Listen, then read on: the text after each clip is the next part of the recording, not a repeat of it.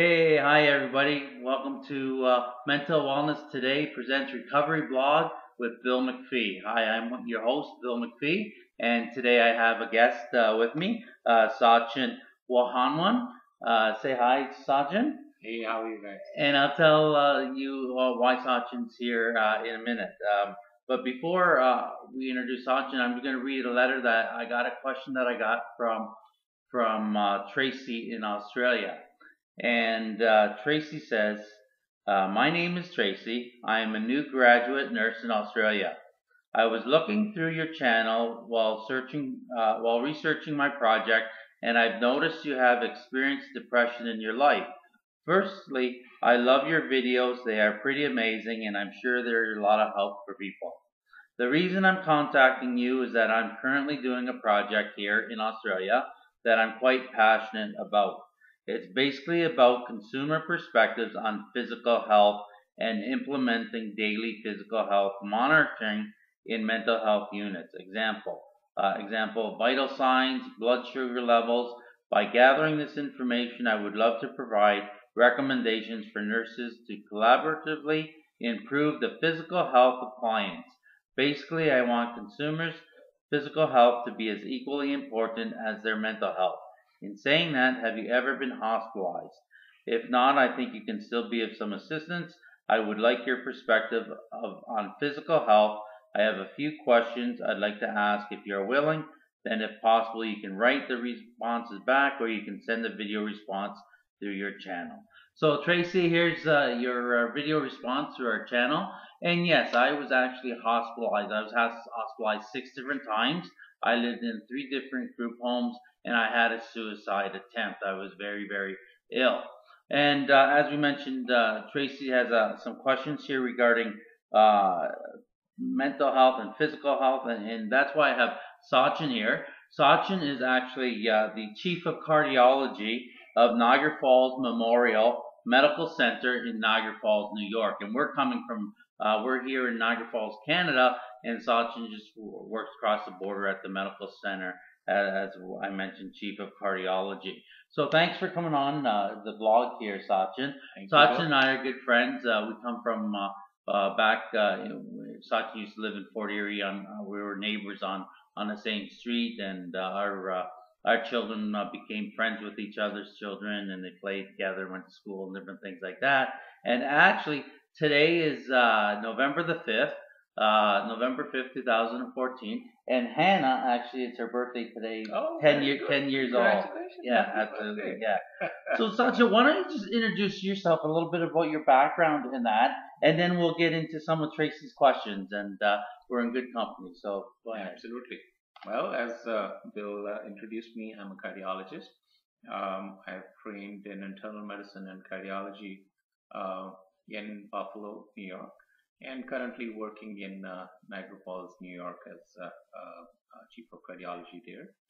Um, you know, I have not yet direct experience with mental health issues, but in medical school I have experienced it as part of my training. Mm-hmm. But I'm sure I should be able to offer some Yeah. insight on the physical aspects. Yeah, and as the physical aspects, it's not only mentally but practically, because Sachin and I always were on a kick about exercise, and then we'd exercise for a while. We'd walk in the park across from our houses, and then you've done a lot of with the aerobic exercises, and then you're into a lot of stuff, right? So it's a battle not only for people with mental illness but it's for all of us, isn't it? Oh, absolutely. Getting those, it's easier said than done. 30 minutes a day.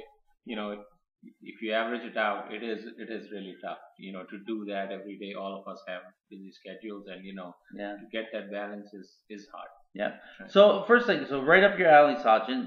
Traycee asked, first of all, do you know what vital signs are? Example, blood pressure and pulse. So let's talk a little bit about blood pressure and pulse and vital signs. Well, vital signs are, as the word indicates, something which are vital functions of your body. And as Traycee had said, blood pressure, pulse are part of it. Temperature is also part of it. then you could get into your oxygen saturations that can be part of vital signs too. Basically, essential functions of the body, what your heart rate is doing, that is your pulse. Your blood pressure is the pressure of blood in your body. So there are different grades, and that's how people are diagnosed with hypertension and all. Right. Talk a little bit about. We always talk about two numbers. 120 over 70 or something like that. What do the actual numbers mean? Sure. The blood pressure, normal blood pressure should be 120 over 80. Now, it can vary between different people. So, if people are what we call hypertensives, their blood pressure, if it is greater than 140 over 90, they're hypertensives. And then there are different grades of hypertension.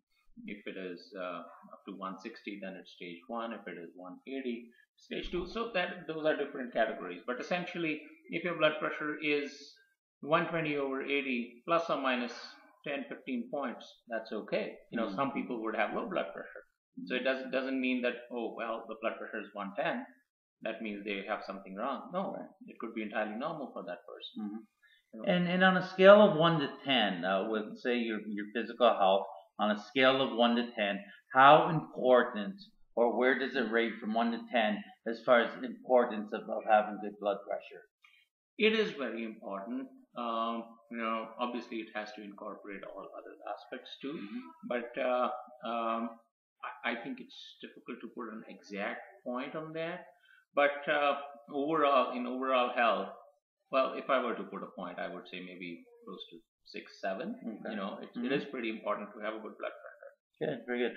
Traycee asked, while I was in hospital, how many times were my vital signs taken? Now, it's been quite a long time since I was in a psychiatric hospital, but I do remember that on a regular basis, that I would say that vital signs were probably taken about 3 times a week. 3 times a week, and they would come in and do those vital signs.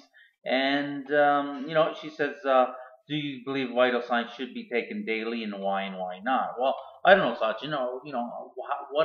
How often should vital signs be taken, do you think, of people? Right. If somebody had, let's say, there are 2 different scenarios here. So if somebody has a normal blood pressure to begin with, right, and he has a normal pulse rate to begin with, so if you're doing that person's vital signs 3 times a week, that's acceptable, right? That's okay. On the other hand, if somebody's blood pressure is up to 180 or 200, then you can't really take vital signs every 2 days. Then you got to do it sooner, maybe every day or maybe even twice a day, depending on what their medications are being adjusted or not. Right. So it varies.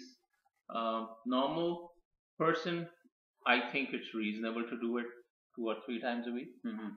And how easy is it to measure the vital signs? Like she mentioned, she says, do the nurses interpret the recordings of the vital signs, the blood pressure reading? And I know that when you take the blood pressure, you see the gauge, you watch it, and it stops, and then it goes down.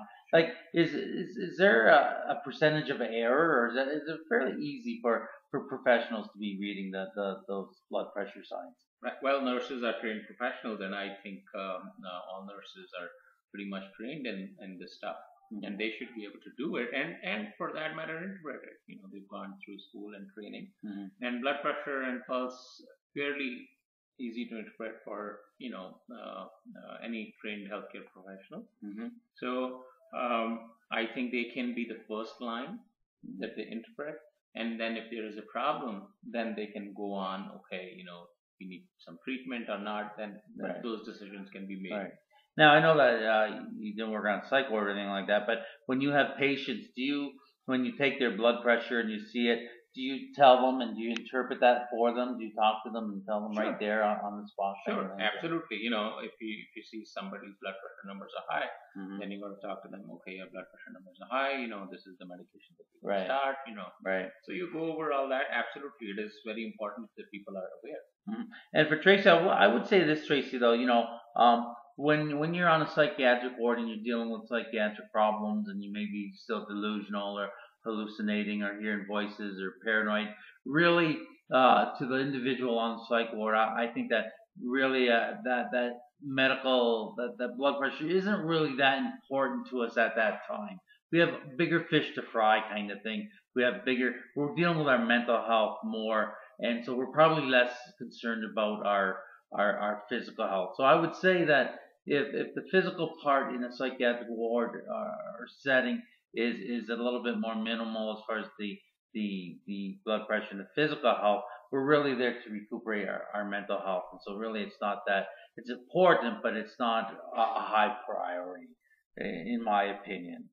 I think you make an excellent point, because you're looking at a short-term situation at that time to recover over the acute issues, and then the physical aspects can be incorporated. Yeah, absolutely. As you go along. Absolutely. And she asked another question here. Whilst you were in hospital, did you feel, although your physical health was neglected, why or why not? And I think kind of answered that is that sure. When I was on the ward on psych ward, first of all, let me say, with physical health and mental health, the goal is to live as long as possible and as healthy as possible. And you still want to, when you're on a psychiatric ward, I mean, sometimes people are on there for long periods of time, and I was on there long periods of time. But I can remember, we'd do certain exercises. I mean, we'd do relaxation exercises. Paul, who was sort of like a exercise coach or relaxation coach, and that we would do exercising every day, whether it be stretching or whatever. But really, you're not really into it for the physical aspect of it. You're in there because you may be bored or you really don't know what's going on. So while on the ward, your physical activities do take a back seat to things that are priorities.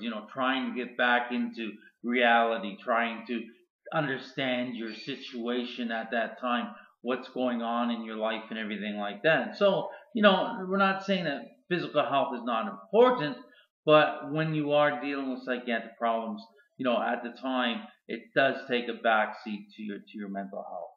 Absolutely. Yeah.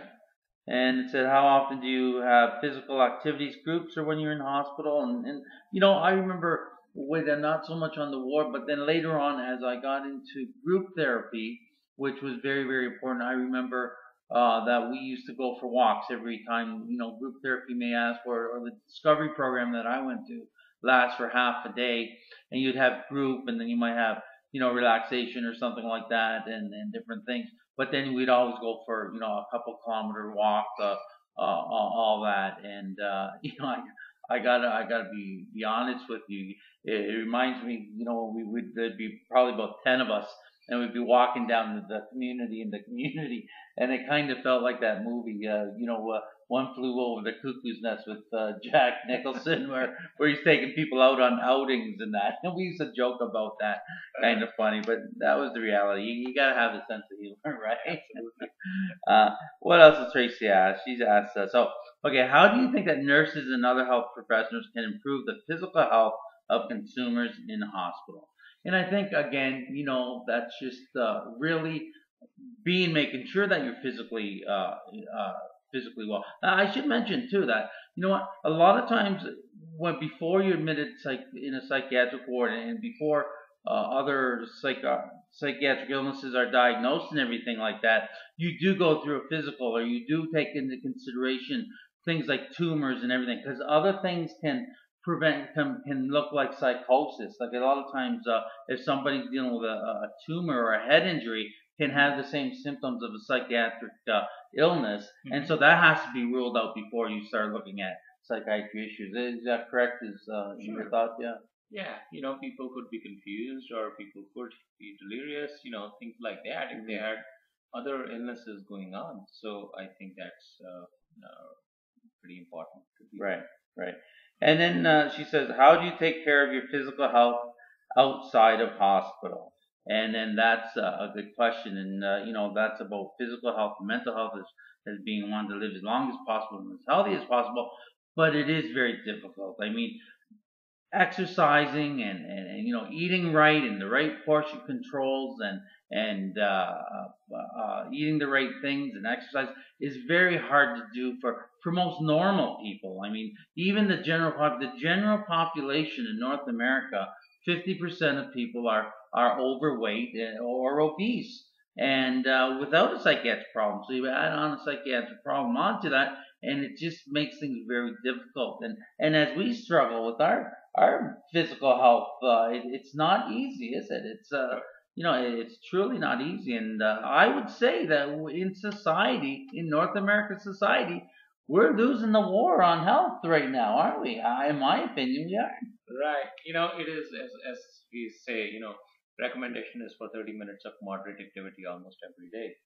But it's easier said than done. It's hard to find the time and to eat right. If you look at the food pyramid, which is out there with regards to guidelines, it is hard to follow that Right. with our lifestyles the way they have become.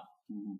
But whatever we say, 10,000 steps a day Yeah, or 30 minutes of activity, absolutely. And that is goes a long way. in the 30 minutes, and we're going to wrap up here in a minute, but the thing we talked about, that one video on YouTube that I mentioned on another video, that's called 23 and a half hours. And basically it's saying walking for 30 minutes every day does a world of good. Like if you go to YouTube and go to that, go to 23 and a half hours, and it's a 14-minute, I think, YouTube DVD on what the benefits of walking for 30 minutes a day are. And it's amazing the health benefits you get that. And I gotta admit, as you're getting older, walking is still very important. I mean, if I could get 30 days of walking, it'd be very, very, very helpful. I know that you do a lot of bike riding, don't you, Sachin? That's kind of your outlet, your exercise. Summertime, that's the way to go, and I try to do as much as I can. Right. Well, listen, Sachin, thanks for coming on to Bill MacPhee's Recovery Blog, and thanks for that. Thank you. Everybody, remember, recovery is when you wouldn't want to be anybody else but who you are today. And remember, there is life after mental illness. So, Traycee, I hope we answered some of your questions. And remember, physical health and mental health are very important. That's our fourth pillar in the Bright Future program. But again, recovery is when you wouldn't want to be anybody else but who you are today. And there is life after mental illness. Have a good day, everybody. All right. Thank you, Bill.